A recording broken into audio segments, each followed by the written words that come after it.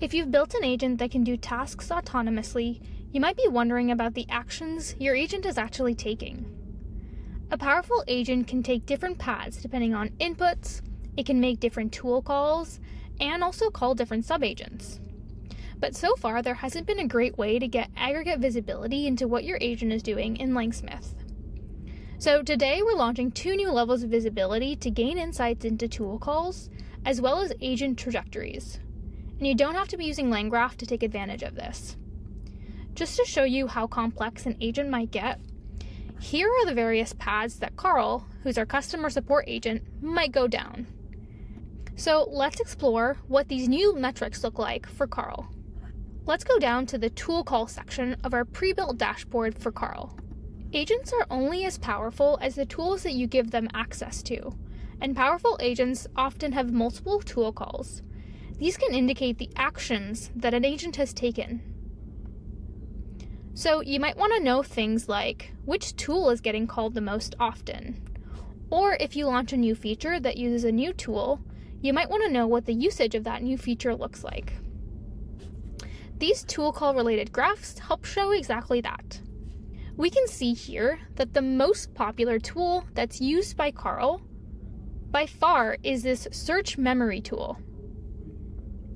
This helps Carl get context about LangGraph, Langsmith, and LangChain, as well as different playbooks that he can use.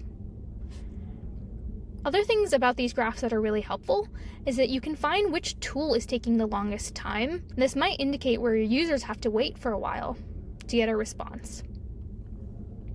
And the other thing that's pretty neat is you can see which tools have caused the most errors.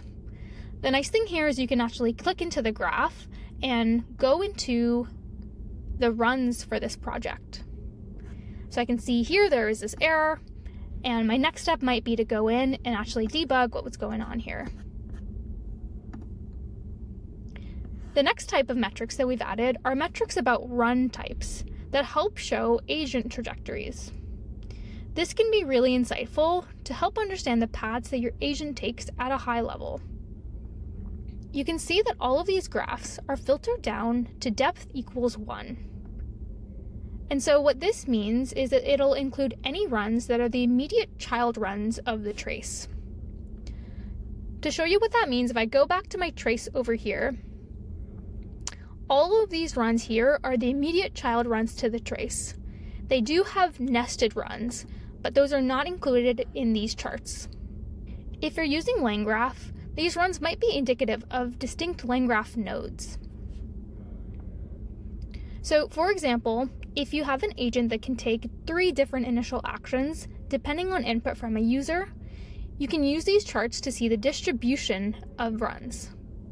So let's take a look at this in the context of Carl.